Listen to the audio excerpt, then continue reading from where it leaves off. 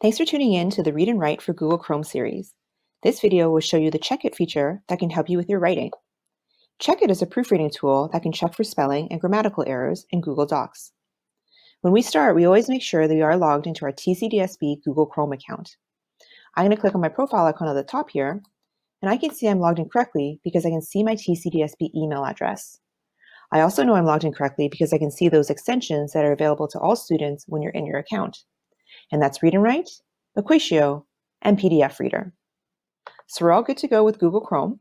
Let's go over to a Google Doc where I can show you this feature. I'm going to pull up the Read and Write toolbar by clicking once on the purple puzzle piece.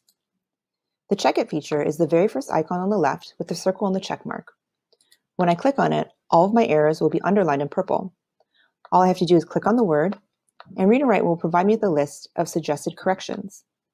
I can choose a replacement word by clicking on it, or I can choose to ignore. For less common words, I can add them to my personal dictionary.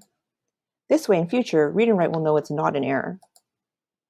Once you engage Check It, it's constantly checking for spelling and grammatical errors as you're typing in real time. You can also use Check It with your dictionary and your picture dictionary. All you have to do is hover over the word in the list to get its definition to see if that's the word that you'd like to use. I can use the translator tool in the same way.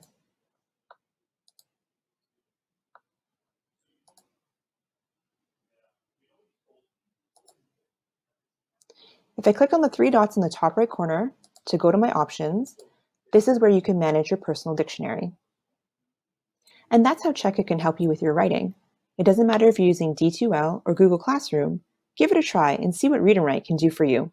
Thanks for watching.